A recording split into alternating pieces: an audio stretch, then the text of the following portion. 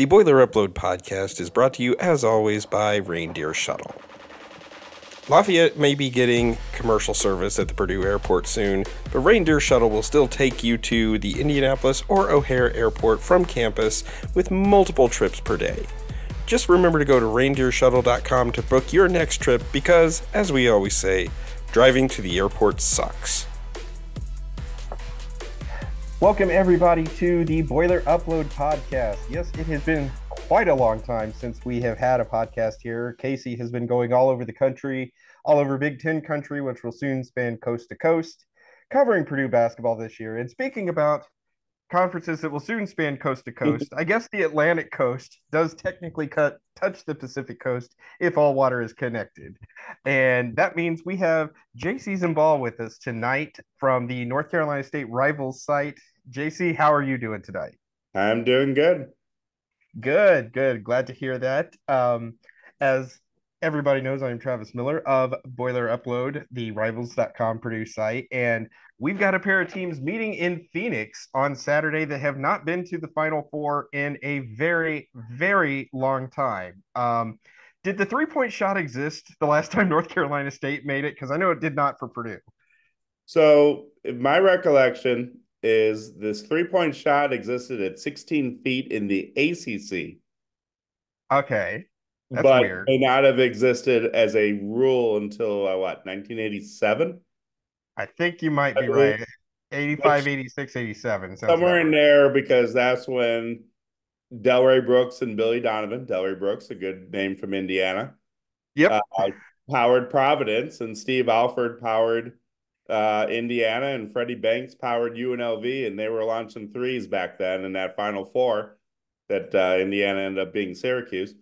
But yeah, that's my recollection of three-point shot. But the ACC legit had like only 16 feet. I mean, it was probably a layup to the really good shooters.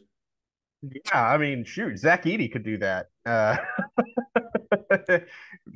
Edey is a 50% three-point shooter in his career because one of two is 50%.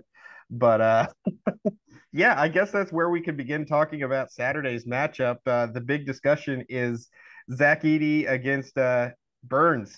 Got a couple of guys banging bodies in there. It's gonna be interesting. How does Burns match up? Because obviously he does not have the height that Edey does, but he's got the bulk to hang with him. Well, I have two theories on what will happen with DJ on defense. The first theory is that when Trey Kaufman's in the game, I have a hunch that they'll try to hide DJ guarding Trey because they want to avoid him from getting into foul trouble. That will lead 6'10", 215-pound Mohamed Diarra to guard Zach Edey. Now, going deep cut, my theory is that when Mason Gillis is in the game, that is when DJ Burns will end up guarding Edey because they will not want DJ Burns chasing Mason Gillis around the three-point line. Yeah, because Gillis has been quite exceptional this year off the bench with hitting threes. I think he's shooting really close to 50%. It kind of goes up and down. He's had a rougher NCAA tournament, but I know he hit a couple of really big ones against Gonzaga in the Sweet 16 game. And that seems to be one of the big matchups there, like you said, is how do you cover Gillis when he's in there? Because that expands Purdue from three shooters out to four shooters. Kaufman Wren can step out and hit the three, but he does not take one very often. I think he's taken one in like the last 5 games. So I like the way that you described that with Burns trying to guard Kaufman Wren. And then I saw you guys also have Ben Middlebrooks as your next 6'10" guy. How would he match up with Edey in there in the paint? I mean, he would try. I mean, he's a physical guy. And, I mean, he would try. I mean, he'll come in, he'll bang bodies, he'll try to do what he can. But I mean, Edey is just so tall and so big. So I mean, I don't know I don't think there's really a game plan in terms of stopping Edey on offense. I think the real game plan though is to protect DJ Burns, make sure that the guys don't get into foul trouble. Maybe it means that you let you let the big man score to live another day rather than score and get fouled or fouled before, send him to the free throw line. So my whole thing is from my standpoint, from watching NC State play big men all year long, if they could protect DJ, I call it like a one person zone. So, like for instance, when they played Duke, they didn't always want DJ Burns to go against Kyle Filipowski. So they would have him guard Mark Mitchell. And basically, DJ would kind of ignore Mark Mitchell, when he was out on the perimeter. And in one game, Mark Mitchell hit some shots, and other games, Mark Mitchell didn't do much. So that's why I go back to the whole Gillis versus Kaufman deal, because I think it's a huge factor in what NC State will do with DJ. The rest of the matchups are pretty straightforward. Casey Marcel has been a very good defensive player. Another Indianapolis native, Jaden Taylor, off the bench, is a good player on defense. When Taylor and Marcel are in the game at the same time, that's their best perimeter defensive outlook. But they don't always play together that much. They did in the beginning of the year, but now it's been Michael O'Connell at point guard, kind of taking over that role. And then DJ Horn at shooting guard and Casey Marcel on the wing and Jane Taylor off the bench. So, that's kind of how I look at it is, it's hard to, as I'm sure you've seen it all year long. I mean, I'm guessing it's really hard to double team Edey because he just passes right over people. Yeah. And he's actually learned to kind of attack the double team, at least selectively. And having watched, this team play 37 games now at this point, like you said, there really is no good way to defend him. I can't think of a single team in the country that would have any success trying to defend him one-on-one. Michigan State did it to their folly. Anybody who tried in the Big Ten who tried to do it really struggled.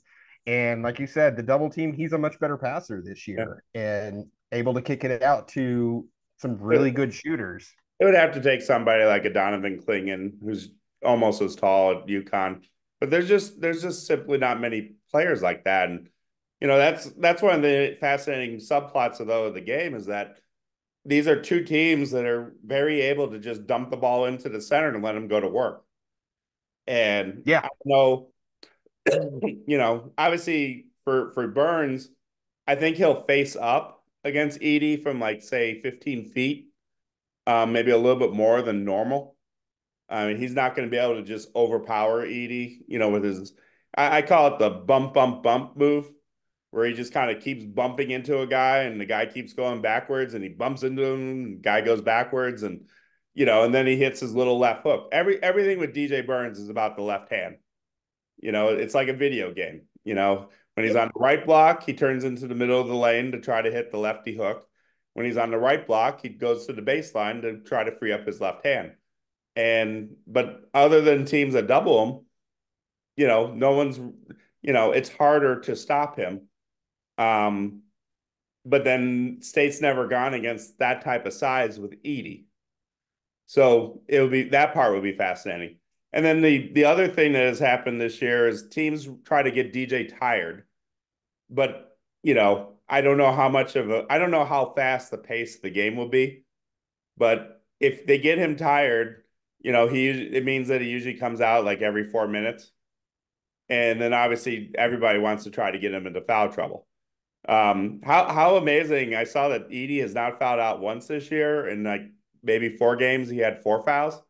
What is it about him that allows him to never really get into foul trouble? Honestly, I think a lot of it is he is very selective on defense. He does not pursue block shots very much at all. Especially in the first half, he kind of goes out of his way to avoid contact and avoid fouls.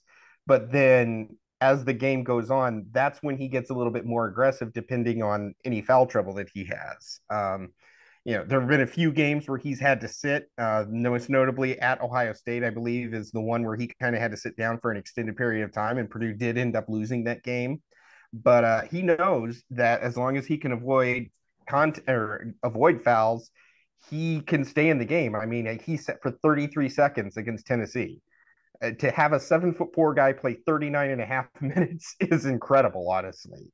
So I think it's just the way he paces himself in the first half is how he does it. And then he saves that defense at the end where teams are just tired of going against him on the offensive end, and then he's able to have that little extra burst defensively. He had a huge block of Dalton Connect in the final minute that kind of sealed the game on Sunday. So that's really what he has done to avoid foul trouble, is just consciously not going off. He's kind of living to fight another day in the first half, so he has those fouls and can be more aggressive in the second half. I don't know if the country who watched the Tennessee game probably got the what I call the essence of Lance Jones and Foster Loyer, but how have they been on the wing this year? Uh, Lance Jones, I will be quite blunt. He has been the difference in this team and the reason that they were able to go up another level. I don't think that you could add a player that was a more perfect fit out of the transfer portal. I mean, this is a guy that got plugged in with 4 starters returning from last year. He did not play a single game with them until November, and it looks like they've been playing together for 4 years. He's an extra ball handler for when Braden Smith goes to the bench. He is a solid shooter. He hit a gigantic 3-pointer when Purdue was struggling from 3 against Tennessee on Sunday. It pushed the lead from 3 to 6 with about 2.5 minutes to go. And really, he has been everything Purdue has needed. He can drive the ball, he can play defense, he can do a little bit of everything as a guard. And then Fletcher Loyer, I think he was able to move from that 2 spot over to the 3 spot on the wing, and it has opened things up for him. He's kind of picking and choosing his spots, but he's still just an excellent shooter, shooting about 45% from 3. And he's had some games this year where he's just gotten red hot. He had 27 points against Tennessee the first game out in Maui. And that was kind of his best game of the season. So we know what he's capable of. We know he's capable of getting hot. He could hit 4, 5, 6 threes in a game if needed. And it's he really hasn't had a breakout game in the tournament yet. And it'll be interesting to see what he can do here with here in the Final Four. Yeah, I think I called him his older brother who played at Michigan State and Davidson. Yeah. NC State might have played the older brother when he was at Davidson at once upon a time. Yeah, But they actually played against each other last season in Indianapolis. Davidson played Purdue when Fletcher was a freshman, so they got to play against each other once. now, one thing, and I'm sure Matt Painter has been asked this a few times over the years. Obviously Lance Jones is one of the rare transfers he has taken. Is that just I mean, I don't know. I mean, is he in a Dabo Sweeney, I just don't take transfers kind of guy? Or, I was looking it up. I think you got to go back to like John Octius in like 2014 is the last time Purdue had an impact transfer. Guys that have been, occasional contributors. Last year, he had David Jenkins Jr., who kind of was a vagabond all over the place in his college career. He played at South Dakota State, he played at Utah, he played at UNLV, and he spent his last season at Purdue last year. And he was more of a bench guy, come in, shoot some threes. And he's had a few people like that, but Jones has obviously been the most impact guy that he has gotten in the portal, aside from he's even gone ahead of what Octius did. Octius is famous for that dunk. I'm sure you've seen it, where he murdered Colin Hartman in Bloomington in cold blood. So, but Jones, just an absolutely perfect addition. I don't think anybody expected him to be this perfect of an addition to this team, and I don't think Purdue is in the Final Four if they had not gotten Lance Jones. Sure. One thing that NC State fans can relate to with the Purdue story is that, after Virginia lost to a 16 seed with Maryland, Baltimore County, Tony Bennett, like, he basically owned that press conference after that game. Was a textbook example of what to do after a shocking loss. And I kind of felt, I didn't hear the entire press conference, but bits and pieces of what I did see and I'm sure you heard every word of it. Do you think Matt Painter kind of really set the tone after last year's loss to basically show, the path that Purdue needs to be on by having that kind of leadership after such a difficult loss? Absolutely. He's always been very upfront with trying to be proactive, trying to change. And I have looked at him as a coach that has been very, very good about making changes on a macro level.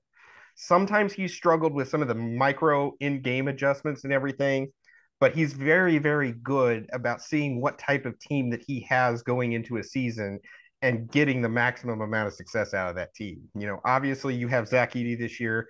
You have a 7'4" Redwood in the post. You're going to go through him. Almost makes a Final Four 5 years ago with Carson Edwards as a 6 foot tall guard that can just shoot from 30 feet. Yeah. And he built a team around that. Two very, very different teams, but they were both incredibly successful. Both won the Big Ten. And, you know, obviously this one got to the Final Four. That one got as close to a Final Four as you can actually That get they without lost to going. the Virginia team that ended up winning the title the next year. Yeah. Yeah. So I think that this is kind of like the crowning achievement for him. And really for Purdue fans, we just, speaking for myself, I've always just wanted to make a Final Four. I never wanted to get greedy and want a national championship just because making the Final Four was so elusive that I couldn't even imagine winning it once there. So the last 48 hours been kind of walking around, and now I'm starting to realize, hey, they might be able to win this damn thing. And living in the same state as Indiana, I'm sure you hear it with North Carolina and Duke. 5 banners, championships, all that. Yeah, you guys at least have 2 of them. We have none, but it would be really nice to just hang a banner about as big as those 5 in Bloomington. Sure.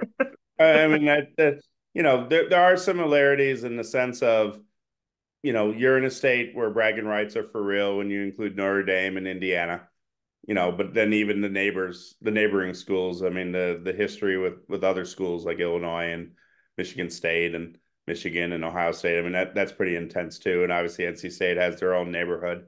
You know, I think one thing that maybe people don't always understand about Purdue, you know, they're always have been there.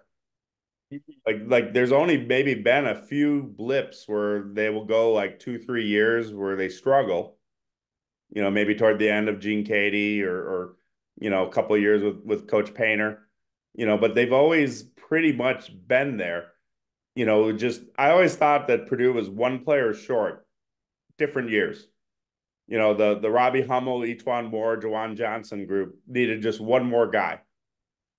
So the The big what Corey if Lewis, Todd Mitchell, Everett Stevens group needed maybe one more guy. Is that kind of been like Conzo Martin and Glenn Robinson? They needed one more guy. That kind of like been the gist. I think so. And a lot of times it's just been a depth issue. I know it was depth with Johnson, Moore, and Hummel.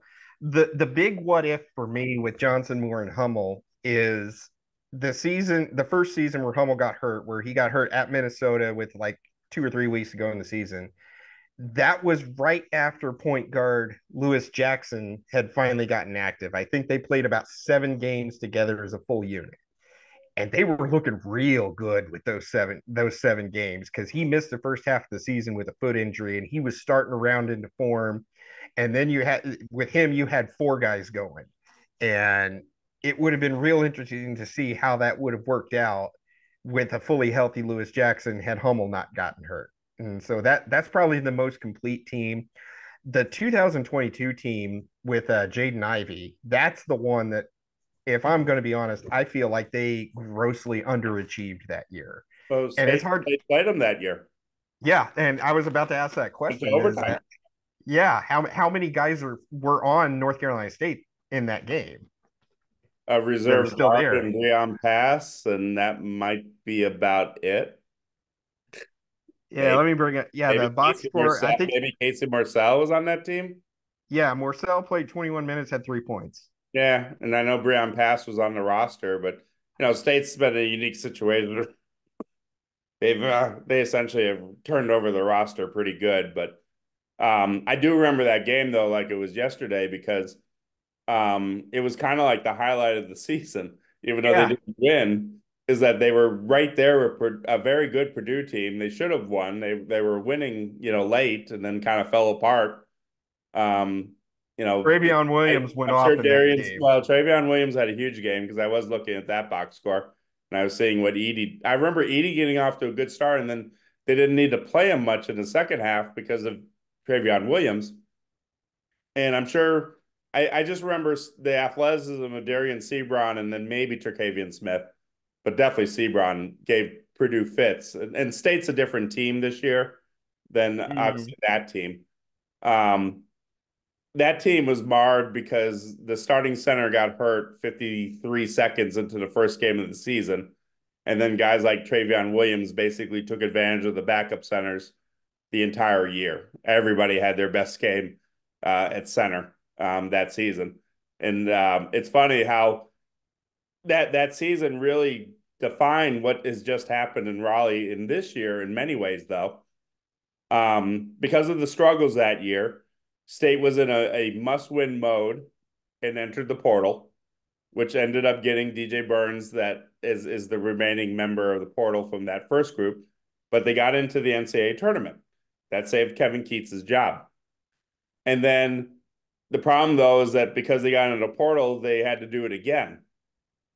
Because they had a bunch of they took four seniors and DJ was like the one underclassman. So I mean they had to replace guys. So then they go into the portal again. So this year they had 9 newcomers. 8 are active. One is currently missing the run because of mental health issues, stepped away from the team. But they basically have 8 new guys on the roster.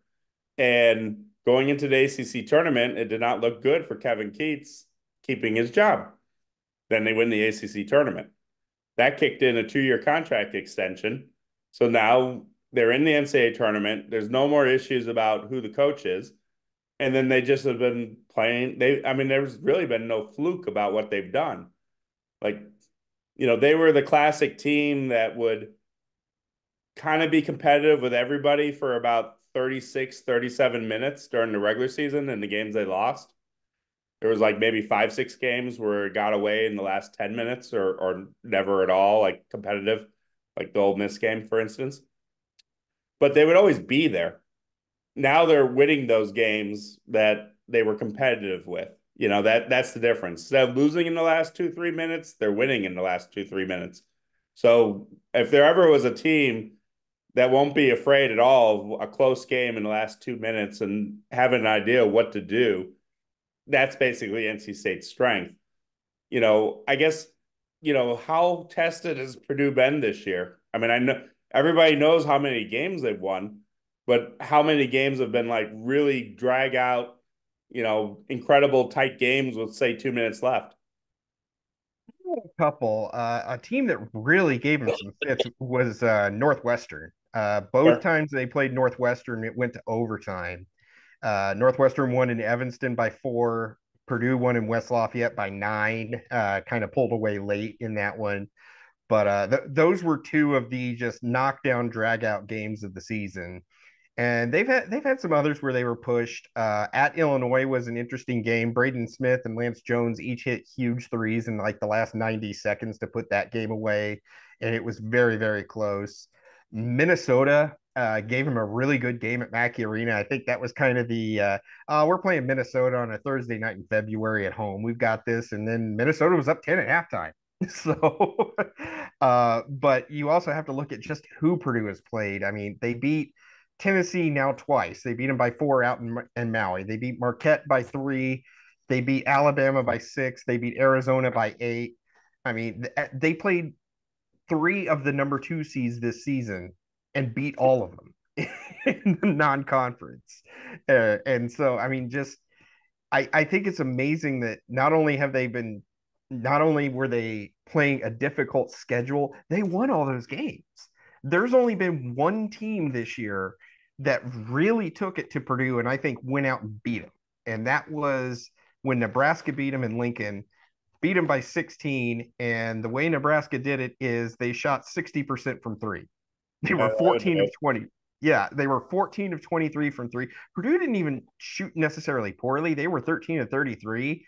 They struggled a little bit from the floor, but you had Tominaga and you had CJ Wilcher off the bench. They were just bombing in threes all night. And you eventually reached a point of what can you do? You just kind of you wash that game away. So I think that's if you're going to just straight up beat Purdue, That's what needs to happen. Other than that, it's the same thing. That's the same way Purdue has lost games is the same way it's lost in the last 3 years. They have struggled to shoot the three, and they've started turning the ball over. That's what happened against Northwestern in that loss. That's what happened a little bit against Ohio State. Against Wisconsin, they turned it over a couple times when they shouldn't have in the overtime of the Big Ten champ tournament game. But other than that, man, if they're hitting their threes and not turning the ball over, it's going to take a tremendous effort to beat them. Sure. And I do expect State to press some. They typically like to do it after a made basket or especially after a made free throw. The key is obviously to get to the free throw line, which has been a little uneven for State. Sometimes they do, sometimes they don't. You mentioned Marquette and Tennessee. Those are clearly two teams that State and Purdue have both played. When State played Tennessee, it was in front of 2,000 people in an empty gym in San Antonio, 10 o'clock Eastern on a Saturday night, which made no sense for two schools that are both, within not that far from each other. But welcome to the net world of trying to improve your neutral court performances, I guess. But essentially, I mentioned earlier how Casey Marcel is a really good defender. He actually did a terrific job against Dalton Connect. Like, he shut him down. But the problem was Josiah James and Ziegler, the point guard, they got off. So that was the problem there. And it was like what I described earlier. State was there for probably 36, 37 minutes. But Tennessee made enough plays down the stretch to do what they needed to do. The Marquette game was odd because they're a good 3-point shooting team, but they went 4 for 31. So between Cam Jones and David Joplin, they just weren't good. They just could not make their threes that night. So State really never got stressed against Marquette. There wasn't a lot of drama about that game. So, it just kind of shows how teams can play different depending on the night. It's not a best out of 3. It's not a best out of 5. So, my hunch is that teams can play each other like 3 times and have 3 different type of games. And that's probably what, has happened with State a lot of times.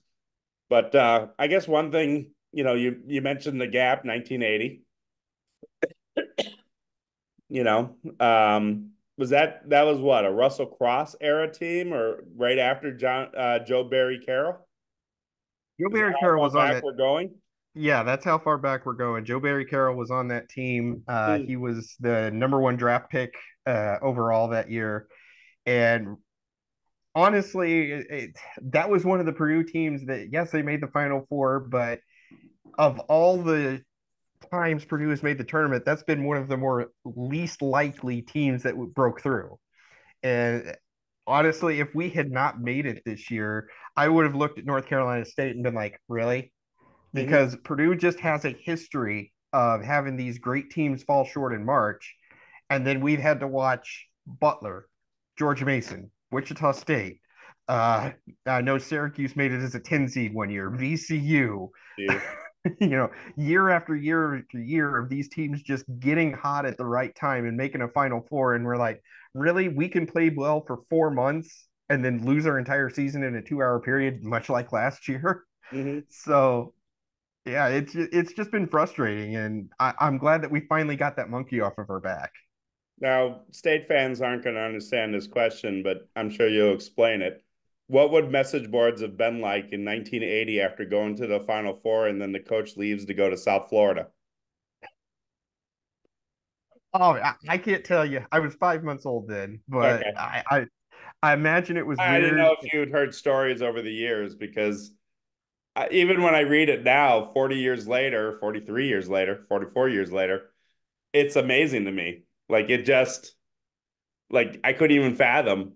I didn't even, I'm sure people weren't even sure South Florida even had a basketball program in 1980. That led to Gene Katie getting hired, and I know.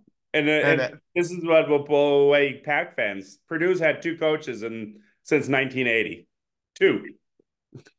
and the current one is a protege of the previous one, which honestly, that was the moment for every Purdue fan was Zach Edey cutting his piece of the net in half and giving some of it to Gene Katie and hugging him. That's everything that we've wanted. We wanted a final. I personally, wanted to see, I wanted Gene Katie to see this team make a Final Four. He deserved it. And he's 87 years old. He's 88 this year. Times undefeated. You just don't know how many other chances you had for this guy. And, we just love everything that he has given to this program and this university. Whenever he draws the loudest cheers because the pregame hype video mentions the home of, whatever number of Big Ten championships we have at that point. And he's the one that reads the line, this is the home to 26 Big Ten championships. And everybody just goes crazy. And they have actually recorded out him saying a bunch of numbers going forward, because a few years ago when they won, I think it was the 24th one at Northwestern, within minutes, the Purdue basketball Twitter account had home of 24 Big Ten championships with Gene Katie saying it. Mm-hmm. So that's where we are right now, is just being able to see Gene get this. To me, this is Gene's moment, and everything that he has done has built to this. And I'm so glad that he's been with us to see it. And then I guess for the Pack fans that are watching this, where can we find your work? Yeah, I'm at Boiler Upload, so purdue.rivals.com. We've been doing this about a year and a half. We'll have our guy Casey Bartley on site. He has been at every game this year for us, so he's done a tremendous job for us covering everything. And that's what we do, and we're all over everything. We cover a little bit of everything. We're doing spring football right now. We're doing some college baseball, but obviously going to the Final Four is our gigantic story right now, and we're excited for this week. What's your prediction for Saturday night? I do think it will be a close game. And I really do think it simply comes down to is whether DJ Burns stays out of foul trouble. I think State's better on the perimeter. I don't have any stats or anything, just a gut instinct. I just think State can make plays on the perimeter. But, I'm watching Zach Edey and I'm getting shades of Danny Manning and the Miracles in '88 and Kemba Walker and UConn. I mean, I just don't know how you stop him. I just literally don't know what you do to stop him. You double him, he'll pass right over. He gets his position, he shoots right over. There's nothing flashy. There's nothing special in terms of what he does. It's just he's very efficient. He knows his spots. He gets to them, and then he makes the shot. So that's the part that would be worrisome. I don't think State's going to be afraid of the moment after playing 9 straight games where they know their season's over with a loss. I don't know if there'll be a crowd difference, with the game all the way in Phoenix. Maybe State will get the underdog crowd. But my hunch is that it really just will come down to is foul trouble with DJ Burns. I mean, State has played games where DJ's out with 2 fouls in the first 4 minutes. That could happen. That has happened. It's not the end of the world if DJ's on the bench, but it really takes away what they want to get done offensively. And it really puts more pressure on those guards to make shots on the perimeter. I'm also curious to see how fast the pace of the game is. I don't know, State's this weird conundrum where sometimes they want to play in the 80s and then sometimes they're really cool playing in the mid 60s. That's really been the hallmark of their run, is that they can kind of blend into the game. They don't, they're not one way or the other. It's not like Alabama, where Alabama wants to play the 80s or 90s every game. And so Purdue's kind of that way too. Because Braden Smith is not afraid to push the tempo, and I think he is going to be the key, like he has been all season, is can he distribute, not turn the ball over, and can he find his shot? I mean, he's come really close to some triple doubles this year. And he just shot 15 assists against Gonzaga in the Sweet 16 game. So that's going to be very interesting to see. And I'm curious also, you talked about Alabama. I'm curious to see how they do against Connecticut, because you talked about they're going to run. I don't know. I don't know if it will work. It almost They will run. They're gonna. I mean, I've seen enough of Alabama this year. I think I've seen UConn play twice or three times. I've seen Alabama play two, three times. There's no secret with Alabama. They're gonna run. They're gonna shoot threes, and they're gonna do dunks and layups. I've never seen a team more married to the avoidance of the mid range game than them. It's their style. It's how they play. But they gave it they're to very Purdue up in athletic. Toronto. Yeah, They're very athletic, and Sears at point guard is the college Jalen Brunson. He's really good. And one day I'm gonna ask Kevin Keats. I'll be like, what happened with Mark Sears? Because Sears went to Hargrave Military Academy where Keats used to be a coach, and they were not on him after he left Ohio. But boy, I bet they wish they were on him now. But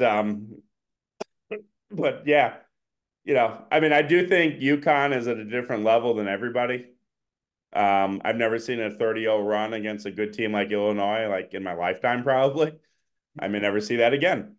And I know the world wants to see Klingon against either DJ Burns or Zach Edey. I understand that part completely. People love seeing the Giants go against each other. So whoever plays, if UConn makes it a title game, whoever they play, people are going to love that center matchup. But no, I'm just fascinated by how it'll go. And, I've told people for years, Matt Painter is one of the good guys. I think there was like maybe been one scandal in 40 years of Purdue basketball. Like that's it. And you got to go back to like the late 80s. I mean, there just is never a whiff of anything involving Purdue ever. And, it will be fascinating to see how with the portal and NIL, like how Purdue evolves or changes or if they have to at all. But it's a different world now. But, I mean, in terms of though, for the last 40 years, I mean, they've really been the epitome of that first class program. They just couldn't break through. And I couldn't rag on Purdue for not breaking through. I mean, we understand it. It's luck sometimes, it's pure luck. But so I mean, I was appreciative. Like I said earlier, I mean, I thought Matt Painter really set the tone with how he handled the press conference after the shocking loss a year ago, because he was pure class. I mean, some coaches, we know how they would react. We know what they would do. It wouldn't be pretty, but that's kind of how I saw that. But we'll see. It should be fun on Saturday, and then we'll see what happens on Monday. Absolutely. Well, thank you for doing this, Jacey. I really appreciate it. And yeah, we'll see what happens Saturday. I know we're both just elated to be there. So all right. Well, thank you everybody for listening. This has been the Boiler Upload podcast, and we will hopefully have something a little bit later this week for you. And so for Jacey and for Travis Miller, that's me. Boiler up.